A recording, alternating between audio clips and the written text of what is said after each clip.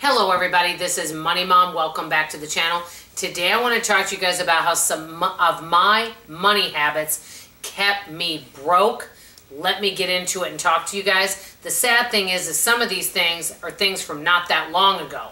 So I'm going to start with number one. The first one is, this one is from a long time ago, and I put a kibosh on this one in my 20s. But when I was in my 20s, I got offered all these charge cards, and I took it up on every one of them. I remember when I had a Dillard's, a Foley's, and a Lord & Taylor charge card, and I charged them to the max by buying all these fabulous, cute clothes back then. And I didn't realize, and I was on a small teacher salary at the time, and working in a private school, and I wasn't making a lot of money. And then it got to the point where I wasn't even able to pay the minimum payment. I thought, what am I going to do? And I know I've shared this before with you guys. I met with a guy at the church that I was going to at the time, and he sat down with me and he showed me how much I was actually paying for those clothes and how much interest. I had no idea. And so basically he said, on your small income, you're not going to be able to pay these off. I went, and I think I told you guys this a long time ago. I got a part-time job at Sally's Beauty Supply, and for 1 year I worked weeknights and weekends, and worked a full-time job and used all that entire money and paid off all the credit cards and never went into credit card debt again. But it's so easy to use the credit cards and not pay the complete balance because you've got the card right there. So that was a bad habit, but luckily I put that one to rest quickly.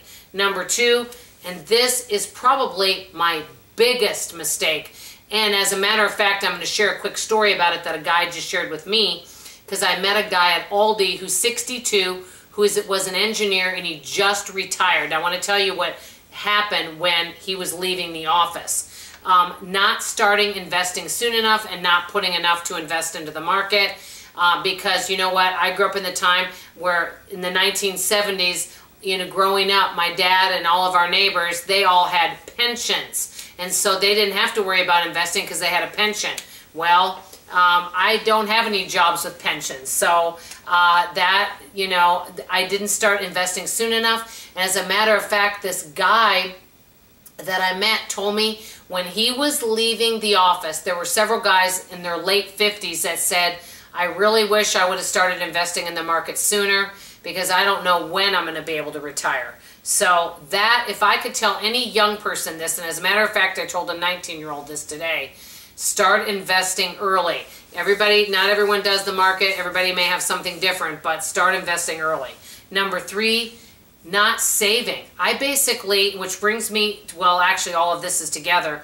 What I would do is I always paid my bills. I never was behind on any bill. So as soon as I got my paycheck, I paid all my bills. But I didn't, but I would spend everything else besides my bills. I used all the rest of the money. I didn't take any portion of that money and set it aside in any kind of emergency fund. Now granted, at that time I was single, I didn't have a vehicle, and I lived in an apartment, but I didn't set aside money. And as a matter of fact, I remember one of the jobs that I had when I was working at this daycare when I moved to Dallas, they closed the daycare. I didn't have a job, and my parents helped me out. This is when I was 23, because I didn't have money. And the reason I didn't have money was because I wasn't saving any. I used my entire paycheck.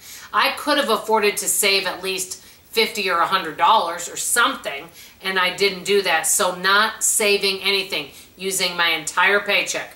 Number four, I would overspend on holidays, and I'd want to do them up big, and I'd buy, you know, spend a lot of money on gifts.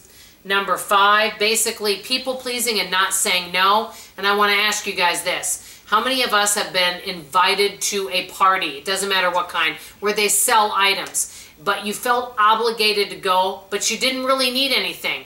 But you're like, well, I'll go, and just to show my support, I'll buy one thing that I don't need, right? Or some of your friends' kids are selling candy bars or things for their school. You don't want it, you don't need it, but you feel obligated to help somebody out. So basically people pleasing and being afraid to say no, which brings me to number six. That's how I got some of my auto ships from different people, because I felt like I needed to buy things to help other people out, but it was things that I didn't really need all that much or desire all that much. Now, if you want to buy something to help out a friend, but it's something you really love, go for it. but how many times is it something we really need and want? And number 7, buying something just because it's on sale. Can I get a hello to that one?